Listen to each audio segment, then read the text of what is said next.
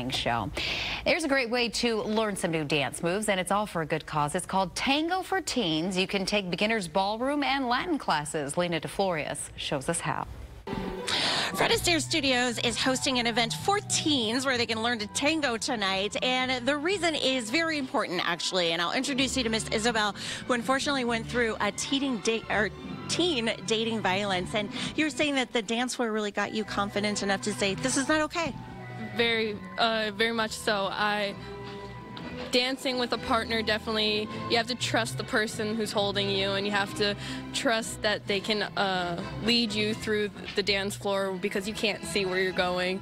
So what a beautiful metaphor.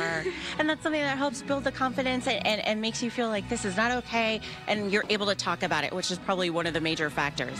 Most definitely, because being that in a relationship, you have to trust that person because you don't know where you're going, so you have to trust each other. We're so proud of your strength. And you know how this ties in is that Tango for Teens tonight is just $7 at 7:30, and that money benefits Katie's Way. And one of your major missions is teaching teenagers that it's not okay. What are the warning flags? What do we need to look for? And how can we help? Absolutely. So some of the things that we're looking for in relationships are behaviors. If the individual is speaking to you in a way that's demeaning to you, trying to isolate you, trying to keep you only with them.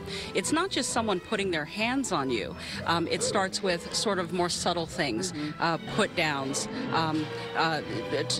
demeaning you in other ways, controlling who you can talk to, that coercive control.